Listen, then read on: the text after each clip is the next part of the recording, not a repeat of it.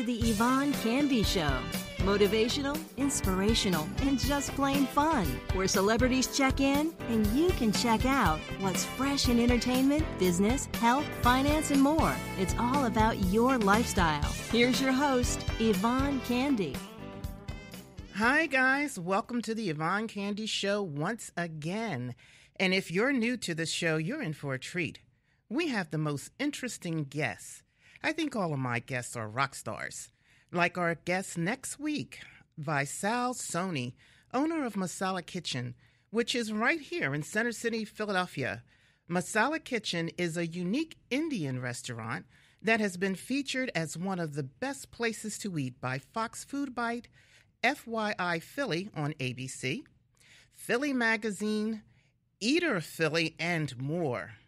Vaisal will be sharing his success story, and he'll also be bringing one of his unique Indian dishes on the show, so I can't wait for that. But today's guest is entrepreneur, real estate expert, and co-host of Netflix series Stay Here. Peter Lorimer will be joining us. Peter was Keller Williams' top-selling agent for 3 consecutive years in the entire LA region. He now owns his own brokerage firm, PLG Estates in Beverly Hills. Peter will be giving us some tips on how we can increase our short-term rental income and more.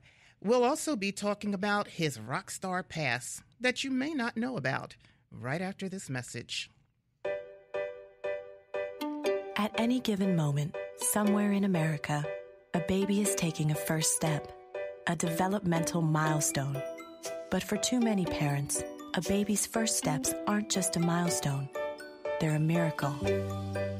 These are the parents of babies who were born prematurely or with birth defects. It's a crisis affecting more than 500,000 babies in the United States each year. You can help them by joining volunteers like you who walk in March for Babies.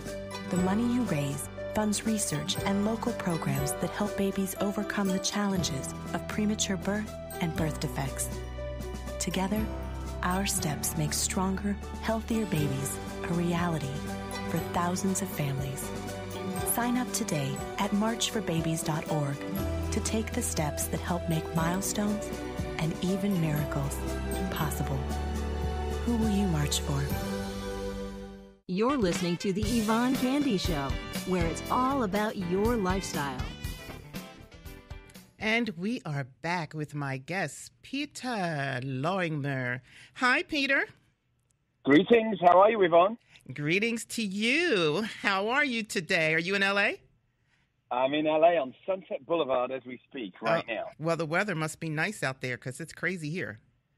Yeah, it is. I suspect it's a lot more cheery and bright than Locust. Yeah, I got here through the slush and the slide, and it was horrible. But you're from the UK. Do you think this weather is better than the UK? Well, you know what? I've been in California for 25 years, right. And I never get bored of 85-degree days, clear blue skies, and sunshine every day. How can you? I'm perfectly happy with it because I grew up in the north of England, which is terribly cold and terribly snowy and terribly rainy.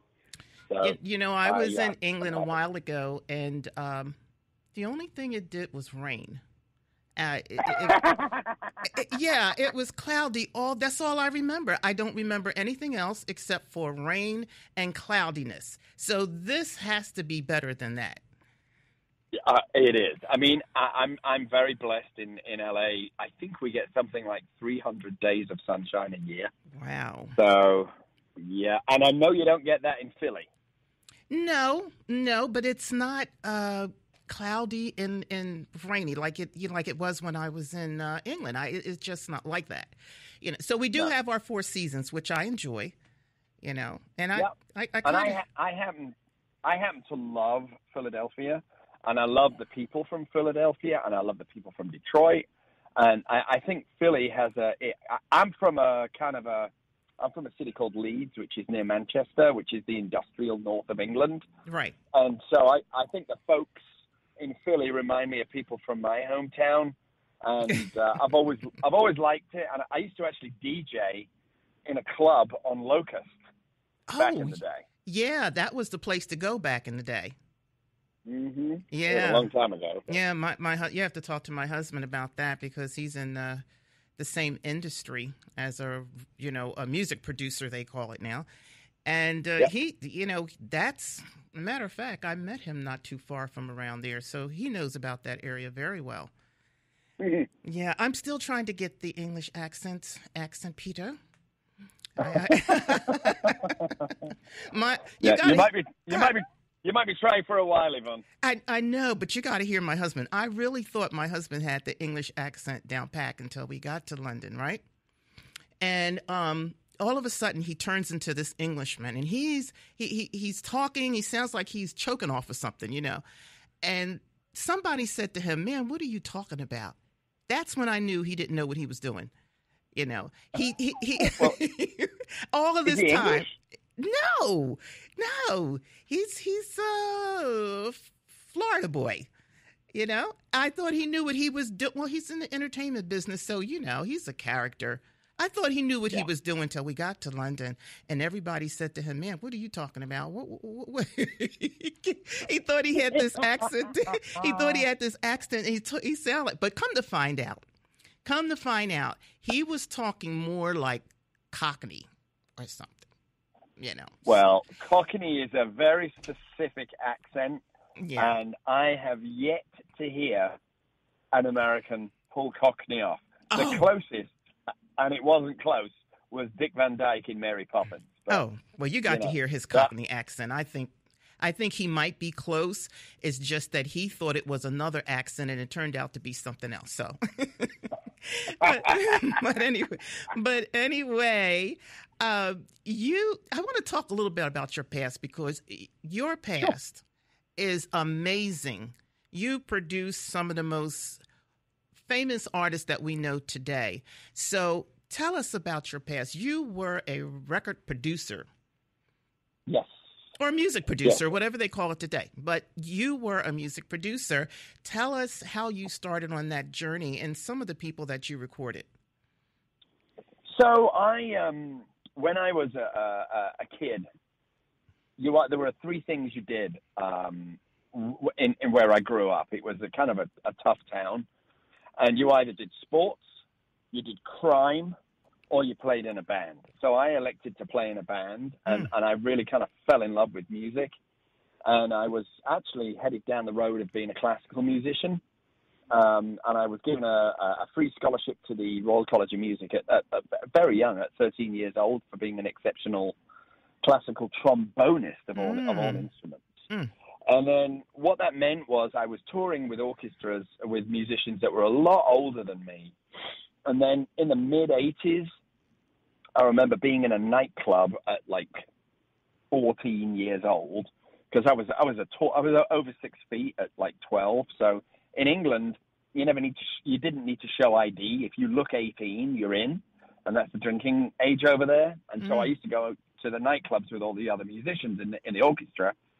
And that is where I discovered my muse. That's where I discovered one of the loves of my life, which is house music, dance music. And for your listeners, it could be translated as the music that goes ooch, ooch, ooch, in nightclubs. Yeah. And so I was like, you know what? Screw the trombone. I want to go off and make those records. So I dropped out of high school at 15. I ran off to London, didn't know a soul, to seek my fortune in the music business. And after a series of dead-end jobs working in restaurants, and I was a security guard and a whole bunch of stuff, I got a break to be an assistant in a recording studio, and then I worked my way up to being the chief engineer at that studio. And then I kind of forged a clientele. And I went freelance, and I worked with people like, going all the way back to George Michael and In Excess. And then when I retired, I was working with people like Christina Aguilera and Seal, and I worked with everybody in between. And I ended up having over 30 number ones in the Billboard Club charts in the U.S. and over 25 in the U.K. So, and you also work with Pink, right? I also work with Pink, that's right. Wow. Sheryl Crow. You're forgetting people, Peter. You've got my discography in front of you. Yes, I did Sheryl Crow as well. Oh, wow. You don't even remember. You've done so many people, you don't even remember yourself. I got to remind you of I got to remind you of all of these people. So you're no longer a record producer, Peter? Well, that's very interesting that you ask, Yvonne, because I have not done a record since 2005. And then one of the last records I did, which was on a label called Perfecto, which is owned by one of the gods of electronic music, Paul Oakenfold. It was a big hit. It was a number one in a bunch of countries. And then I retired. And went off into real estate, which I'm sure we're going to touch upon. Sure. And then, lo and behold, Paul calls me up, who's actually a client of mine as well. He calls me up, and he says, we're re-releasing 29 Palms, Touch the Sky, and it's going to be the single off of the Perfecto greatest hits of the 25 years. So I'm actually remixing my own single from 15 years ago. So that will be coming out this summer, and I'm nearly done. Yeah, that seems to be the thing nowadays, especially over in Europe. They do a lot of that. Mm-hmm. Yeah. So great. I'm back in the studio, and I love it. Yeah. Well, I thought that was your passion from what I hear. How did you get into real estate? How did you transfer from being a record producer and going into real estate? That's your second passion? It's, I wish it was as romantic as that. It's much more a case of I was in the music business professionally from 16 for about 18 years, right? 16 to 20 years, something like that. And I've always been really kind of techie and very digitally savvy. And I saw that MP3s were going to utterly decimate the music industry. Plus, I've been figuring out my next move because as much as I love being in nightclubs, I didn't want to be DJing in nightclubs at 40 and 50 years old. Not that there's anything wrong with that. It's just not for me. I'm just imagining that. That's funny. And so my mother, when she was alive, lived in England, and my brother moved to Australia many, many years ago, and I realized that the house prices in both of those countries were massively more than they were in Los Angeles. And Los Angeles was very undervalued on the U.S. stage, I thought, for property. So I took my winnings from the music business and I started investing them into property in Los Angeles in areas that I thought would pop. And I had no skill set, but I had that gut feeling, the same gut feeling that led me to London at 15. And lo and behold, it didn't let me down, and I was able to predict areas that would flourish, and I managed to get out of most of my investments before the market crashed. And then I took the money I made from real estate and invested it into Apple and Netflix and a few other things that have just gone ballistic. Yeah, technology. They say that's the thing nowadays if you want to invest in stock. Yeah. Yeah. And so then I what happened was when I was investing in property, my old tribe, as I like to call them, the music business, who do not trust corporate types at all, they were like, well, hey, Pete, so what you doing? You know, we really like you and you seem to be doing well at this. Can we invest with you? So I thought, you know what, I'll just get my license. I got my license, and then I joined Keller Williams. Before you know it, I was the #1 Keller Williams agent in Los Angeles, and then I started my own firm with my wife, and we've gone from 2 agents and 1 tiny, tiny office to 5 offices and 200 agents. Wow. Yeah, real estate is one of the most secure investments, I think, that you can take. You can make mistakes and somebody could buy wrong, but most likely you won't, because real estate, everybody got to have somewhere to live, right? Well, everybody's got to have somewhere to live, and I think one of the best investment strategies is, and a friend of mine told me this from Wall Street. He said people are obsessed with buying at the bottom of the market and selling at the top. Right. He said that's the wrong way to invest. As long as you invest and the elevator goes up, that's a good investment. Right. Even if you have good rental income, right, Peter? Because sometimes it may be marginal, the market price. But if you're getting a fantastic income off of your rent, I think that might be also worth a sale. Yeah, I think so too. I mean, there are many strategies for investment. My personal strategy is buying in cities that I believe will continue to grow. I'm less interested about the ROI of the rental. Mm-hmm. Of course, I want to make money on the rental, right? But I'm more interested in the 10-year appreciation on the property. Right. So case in point is this. In Ohio, you can buy properties that have great rents, but they don't appreciate. Whereas I would much rather earn less money in rental and have something in Los Angeles where I live, because the growth over 10 years will be exponential. You service with PLG Estates some very high-profile clientele. Why don't you give us a few names? Name drop for me. Here is the thing about that. If I started giving you celebrities' names, mm-hmm. I would be in breach of my NDA. I had a feeling you were going to say that. Yeah. Oh. I can't kiss and tell, but I've worked with the biggest of the big. Yeah. I'll leave you with that. Every rock star you can think of. Yeah, well, I guess your music career really helped you out with that. It did. Yeah. It did. And I don't wish to be coy with you. It's just I really do have NDAs, and if I betrayed their trust, I would lose that business. Yeah, those business managers. I understand that completely. How did you get on Netflix series Stay Here? That's one thing I wanted to talk about. Well, that's exciting. It's funny because it is. It is. Yeah. In LA, there are a lot of people that have multiple careers. Like they're trying to be, movie stars, and they're working in a bar, or they're a real estate agent and they're trying to get on a soap opera. Now, I wasn't one of them. I wasn't going around doing auditions and trying to find some position on the TV. I literally got called by Netflix, and I thought it was a joke.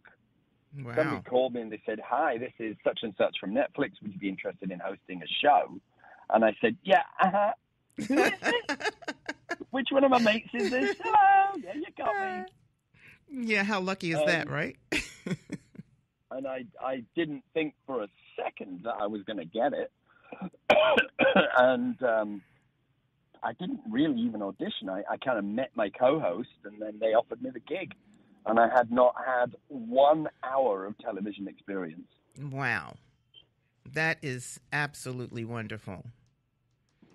Yeah, tell us how we can, because I wanted you to give the audience a few tips on how they can increase their short rental property income for 2019. And I heard you talk about that a lot. And I also wanted to know, is that the going trend these days?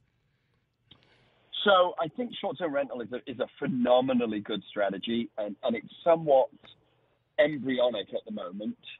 And I feel that there are a couple of key factors with short-term rental that we as investors need to be aware of.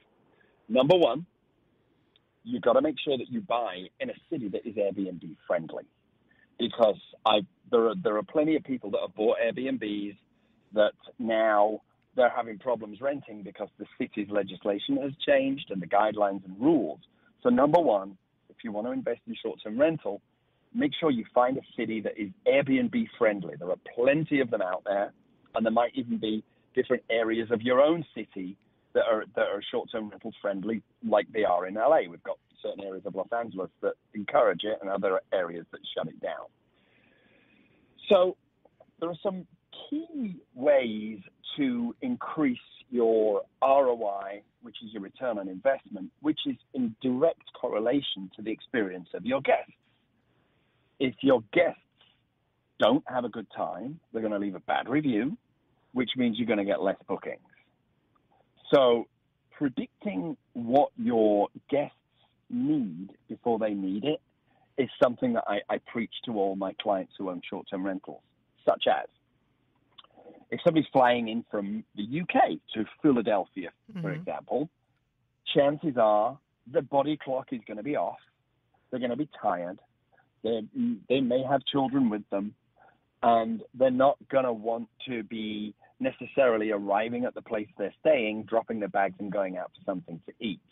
So I think it's really important, and I encourage all of my clients to supply like a welcome basket or some kind of, I always suggest local snacks, and leave them some champagne, leave them some wine, leave some candy for the kids. And the way that you can check what works for your guests, because what happens if your guests don't drink alcohol and you may offend them, is a week before all of your guests arrive, send them a questionnaire of, do they drink? Do they eat meat? Are they allergic to anything? Do they have preferences? And then you stock the fridge and all the cupboards with the stuff that they love. You've already set the tone for their experience when they walk through the door, that you're thinking about them as a guest rather than as a commission. Wonderful. Now, can anyone turn their home into a short-term rental? You can. I mean, a lot of people use part of their home to be a short-term rental. It's all viable. Now, again, I'm not even going to talk about permits and city code, but you've got to follow that stuff too. But let's just say you want to turn the upper level of your home into a short-term rental, which many people do. Mm-hmm. Predicting, or the lower floor. It might be easier with the lower floor, right? You want to turn the lower floor into a short-term rental. So when short-term rental was an emerging industry, I love the fact that the industry was direct owner to consumer. There was no middleman. There was no real estate agents complicating it. And so just by definition, as the industry was new and it was finding its way, you found a lot of people that were using, Granny's old couch in the living room, maybe a spare bed that was, and an old dresser that used to be in one of the kids' rooms. Yeah. So that's now changing.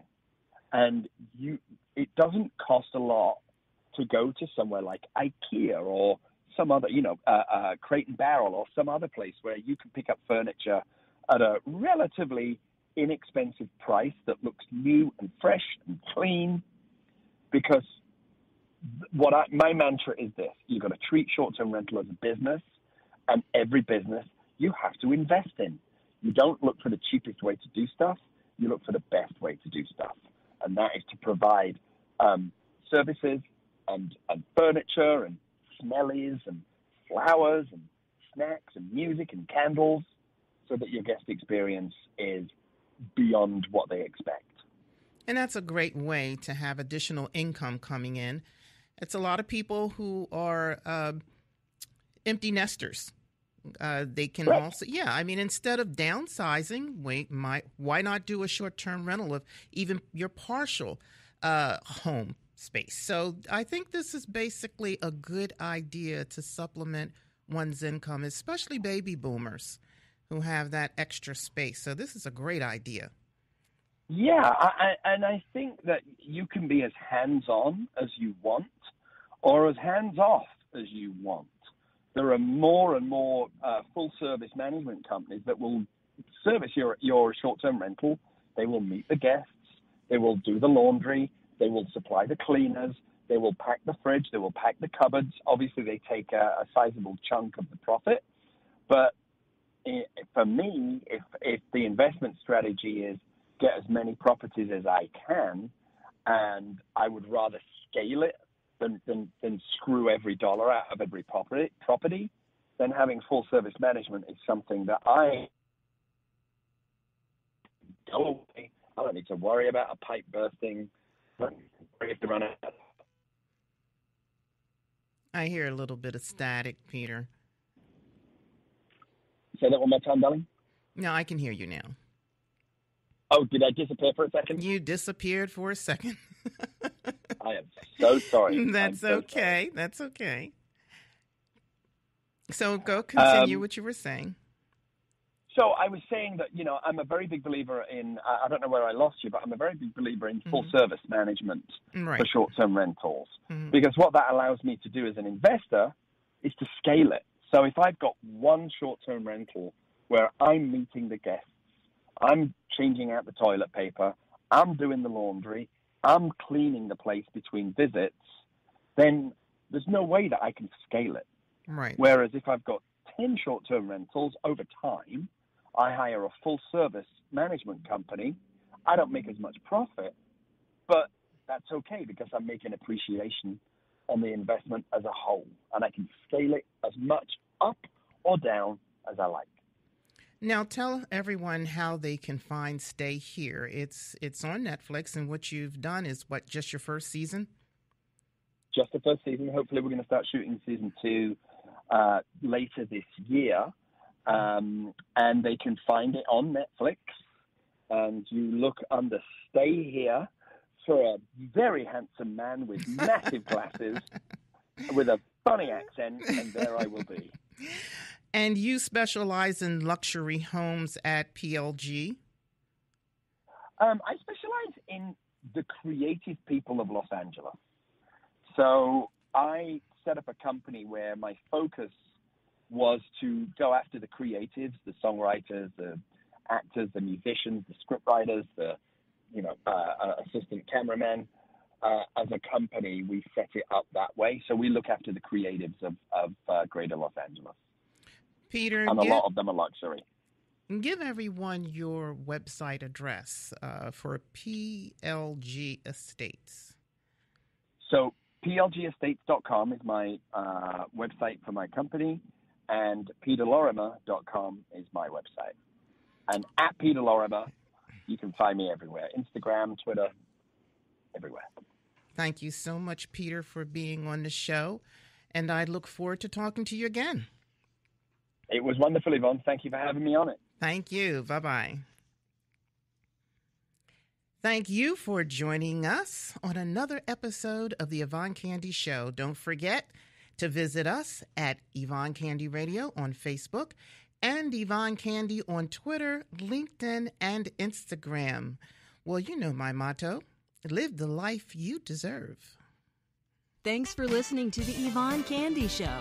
Want to know more? Check out YvonneCandy.com.